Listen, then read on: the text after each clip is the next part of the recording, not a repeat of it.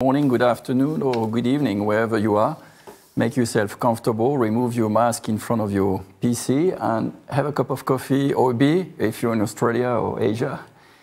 Great to be with you, Melanie, and thank you, Lausanne, for hosting this wonderful event in challenging times. So this afternoon, we'll kind of look under the bonnet and look at some very concrete examples of how cities are bringing the SDGs into action, so to say. We had some overview this morning of what these SDGs are, and I'll get back to different ways or forms of presenting that format and bringing them into action with a few trends in different parts of the world that are showing how sports, physical activity for all, an active game, active play can really improve the situation of many. So we'll start with a little bit of a reminder. This is not a crash course into the SDGs, but all of you are pretty much familiar with these 17 SDGs. Although I have to say that I'm still surprised many times by the lack of understanding of these SDGs. It's only a few years old, and a lot of people don't necessarily get the systemic approach of these SDGs, and they don't really know where to start. I mean, quite naturally, some people might start from 1 and go to 2 and 3, or they might start with 17, because you can't do much alone. You need to build an alliance and work together. But in all cases, once you act on one of these SDGs, all of them kind of change. Keep in mind also that behind these SDGs, there's a number of targets that have been set by the UN and a number of indicators that are here available for people to help them on their journey. But nevertheless, as we are here gathered because of sports, I challenge you to look and find sports on these 17 SDGs. So we kind of agree this afternoon to use SDG 18, physical activity and sports for all, because that's really the core of the message. How does it connect to a number of these SDGs, and how can we bring that into action? Before the SDGs were launched a couple of years ago, the UN General Assembly had already recognized the powerful role of sports to contribute to health, development, and peace policies around the world. There was this particular reference here saying that sport is an enabler to the SDGs. It's a powerful enabler, and we need to continue very hard on the advocacy to position sport as best as we can. But when cities are trying to adopt this SDG framework, or national governments, okay, the question remains, where do we actually start? And it's all good to project these SDGs on the Parliament House, as we did in Bern recently. But it's not going to change the lives of people. And we do believe that the lives of people change at a very local level. It does change at the school level, in the neighborhood, in the local parks, in the workplace. So we're going to look at some of these examples through a setting-based approach in the coming slides. The bad news is we are late, because we're kind of entering now the 10-year of action, and Secretary General of the UN said last year in a sort of assessment, there's a lot that remains to be done. We must step up our efforts. And the question is really, how could sport and physical activity contribute as a catalyst, as an accelerator in that 10 years of action? Let's look at different ways of leveraging the SDGs. We'll hear tomorrow morning, please join us, wonderful session on health. We will have Fiona Bull from World Health Organization, who is kind of the owner of this Global Action Plan on Physical Activity that WHO issued in June 2018. Interestingly, in their approach, they recognize the connection between sports, physical activity, and 13 of the SDGs. So it's quite enormous, and the number of opportunities are massive in terms of how you connect sports with these different targets. The UNESCO has been working really hard on the Kazan Action Plan over the last few years. They are engaging with the ministers of sports and physical activity, physical education around the world. They're focusing on 5 key actions. They're connecting with at least 8 of the SDGs. Lots of work going on in this direction. I'd like to also use this Youth Strategy 2030 that was published also a couple of years after the SDGs came out, simply because this is the next session. We'll talk about youth, but I want to make a point on the importance of giving youth a seat around the decision table, because whatever we discuss for 2030 or beyond is really for them, and it should not be just for them, but with them in terms of engaging and empowering some of the leaders in the youth communities. Another framework and approach that I like, that was recently published through a partnership between UN Habitat and the World Health Organization, is a look at how to integrate health considerations in urban planning. And of course, we're talking to cities mostly today, so I believe this model here is quite interesting because it's putting number 11, sustainable cities and communities, and number 3, health and well-being at the center stage, really. So these are some of the different frames we can use, but keep in mind also that we need to understand where we start from. So what is the baseline? What are our main challenges? What are the priorities in terms of challenges we face? Is it about pollution? Is it about social deprivation? Is it about employability and access to decent jobs? So depending on your analysis and your starting base, you can set some objectives, and you should use some indicators. And there's a lot of work going on right now in these fields, especially from the Commonwealth Secretariat, which is working also with UNESCO, with the IOC, with the Japan Sports Council, and they're doing a fantastic job to come up with indicators to help governments, cities, implement these SDGs and monitor strictly where they are and how they move forward. One model that I have developed and published recently that I wanted to share with you to concretely show how sports for development, not only in developing countries and looking at youth, because that was the focus, but actually the model here is applicable anywhere. But if you use and leverage sports as a development tool, and you look at active living, active learning, active playing for kids, active commuting as well in cities, active working, active workplace, you realize that you can contribute to a massive number of elements in the individual and collective lives of people. It can be physical health, mental health, social inclusion, gender equality, crime rates, etc., etc. I say can, because of course the key is to have a proper design of the sports interventions. In some cases, poorly designed interventions based on sport can reinforce stereotypes and challenges that we have in the communities. And sadly, we know of some of the cancers in sports, of course. So we need to work with the best models, the best people, the best evidence from out there to make sure that all these different benefits contribute ultimately to some of the SDGs. In that piece of work where we connected sports for development and innovative finance, we interviewed more than 40 NGOs active in sports for development, and clearly the 6 SDGs that come out strongly as benefiting most from sports and physical activity are these 6, and I would add number 17, partnership, which is always at the heart of what we can set up moving forward. It's not exclusive, of course, you can use other SDGs, but these are the main ones, and clearly the impact is to give a better prospect in life for vulnerable kids and to have stronger, more resilient, more productive communities. And ultimately, the question is, how can we leverage on the business community? And Tom will talk about this specific aspect, which is very often undermined, under-scrutinized, but we need to bring business on board as well and to show the benefit, not just for people and planet, but for the prosperity, sustainable prosperity of our communities. Now, let's look at some particular countries or cities, and I will not stay on that slide for too long because it's just a teaser for what Celia will say in a second. But Norway is actually right now at the forefront of testing one of the UN's tools with 92 indicators, I believe, which is a really great compass to understand where you are, how fast you move forward, where are your weaknesses and strengths. So a lot of different tools exist out there to help governance and cities move forward. There's also a couple of interesting concepts that are coming up. One is being developed by Professor Moreno in La Sorbonne in Paris. It's called the 15-minute city. It's being tested in Paris. The mayor has been recently re-elected, and she's taken very courageous decisions to get rid of cars in some of the streets, to redesign streets. It's being tested in Milano, in Australia, and different parts of the world. It's basically about bringing more proximity between where you live, where you work, where you go for your leisure activities, and therefore being more respectful of the quality of life and of our environment and its limitations. So some cityscapes are really changing quite fast. I was quite impressed last time I visited Paris, at least some parts of the city. I'd like to mention also that quite innovative approach, the donut approach in Amsterdam.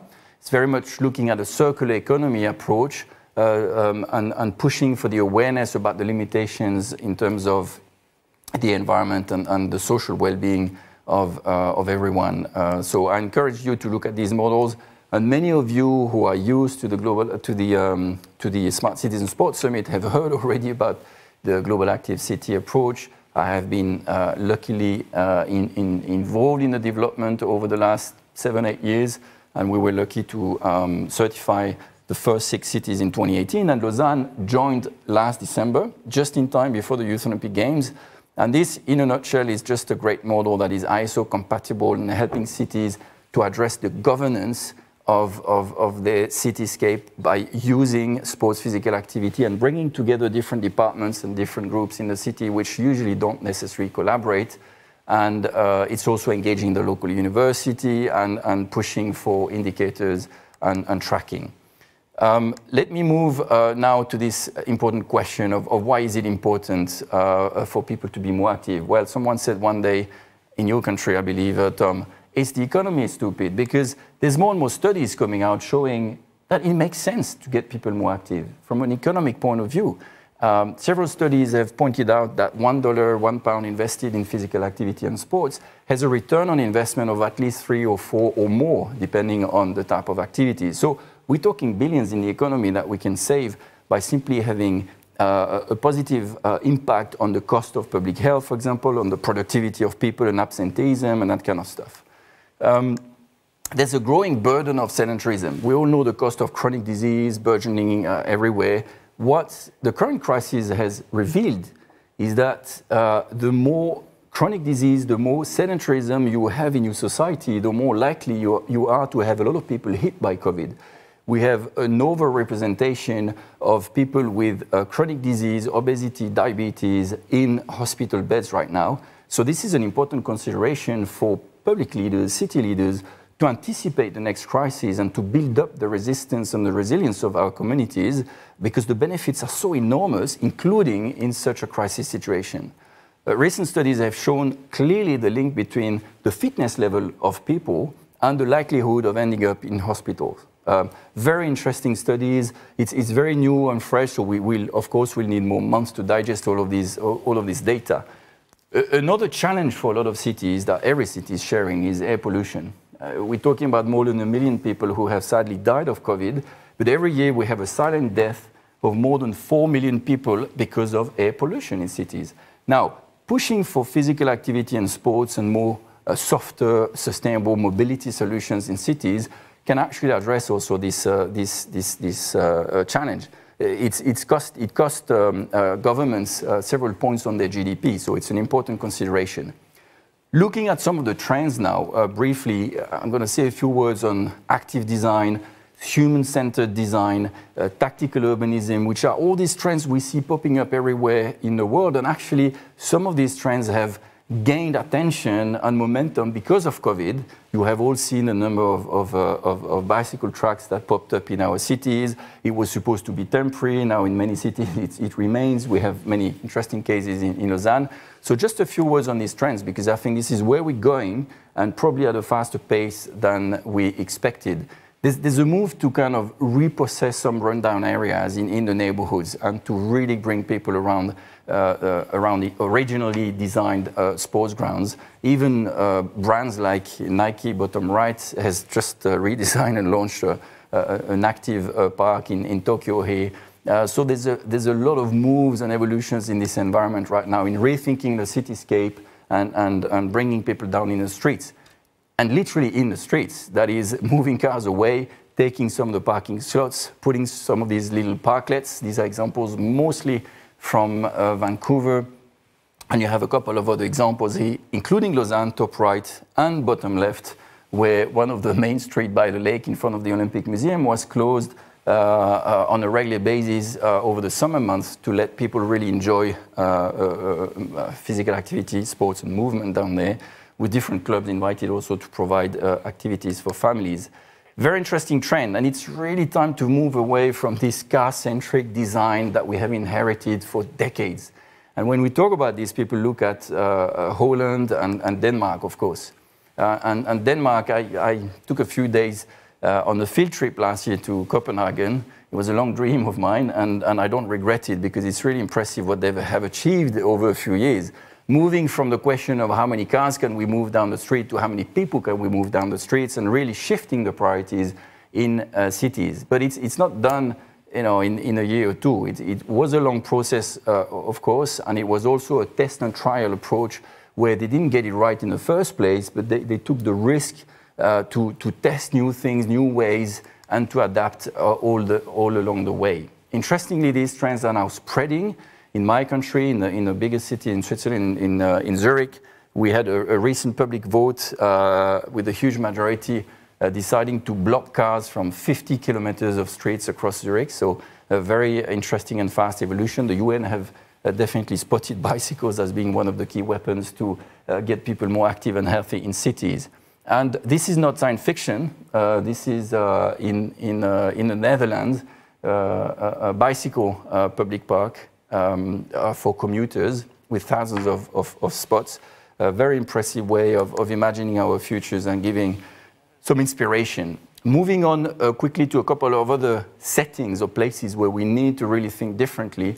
Playgrounds, schools. More than 80% of youth and teenagers in the world do not reach the recommendations of average daily physical activity by WHO. There's an urgency to invest in more active people and kids, especially now because we have studies showing that the COVID, the pandemic, is putting a brake to the promotion of physical activity towards youth, and we'll hear more tomorrow in tomorrow morning session. Examples are here from schools in Japan, in the Netherlands, to really think about education differently. And by the way, we have more and more studies showing that active kids learn better. So the academic results and the employability of kids and the creativity of kids is improved by having them more physically active on a regular basis. Very important to consider that across the cityscape. And in terms of designing cities and designing buildings, look at these examples from Holland again. It's the rooftop of a building where they've put a playground for different generations, urban workout, kids playing, and that's a totally different way of looking at the cityscape. So very encouraging, very inspiring, and a couple of reminders showing us how important it is, even in this time of pandemics, to find ways to keep our kids active for their development, for their interaction with their peers, and not to invite them to a square, to a park, and put all these signs. Do not bring a board, do not make too much noise. We need to really rethink the way we can leverage the different spots in the city to get kids active. And moving on to the conclusion, a couple of other important places. Of course, we sadly spend a lot of time in the workplace, maybe less now with distance working, but the workplace is an important place to also promote physical activity. There's very concrete benefits. Just a couple of numbers here from Liverpool. We'll hear tomorrow morning from Liverpool. They've had a citywide campaign to get employees more active and some solid research on return on investment in terms of absenteeism, in terms of better morale at work, more collaboration, etc. Very impressive results as well. The sports clubs is another place where we can rethink the way we not only introduce kids to sports and we push for competition, but in the way we can embrace different sections and pockets of population that are too sedentary. Obese people, disabled people, elderlies. So there's a whole move right now and a great project born out of Finland, supported by European funding and tested in a couple of countries, including Ireland, where they've looked at repositioning the sports club as a member of this City Health Alliance and being more inclusive and more open. And they've published all of these different benefits from a physical health, mental health, and social health.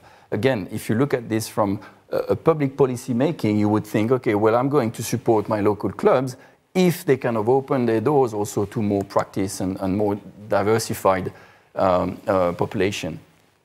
Melanie is watching me and thinking, wait, he's got probably hours of presentation to go on. No, that's my last slide.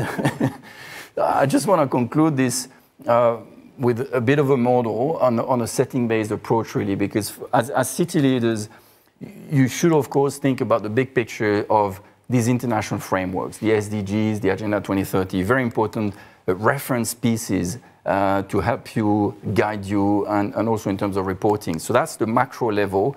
And very often now at a national level, you have also national policies looking at 2030, I would say at the meso level between national and city level. But behavioral change happens at a city and local neighborhood level, at the workplace, at the club, etc. So you have to look at the micro level, at all these different settings, and understand how you can act, how you can influence people's behaviors. Again, leaning on that framework, but making it very concrete locally and finding the right ambassadors, the right relays, and the right intervention models. And lastly, an observation over years of collaboration with cities in different parts of the world. We have now a lot of people, a lot of designers, a lot of urban planners and architects who are doing great design, great places with fantastic equipment.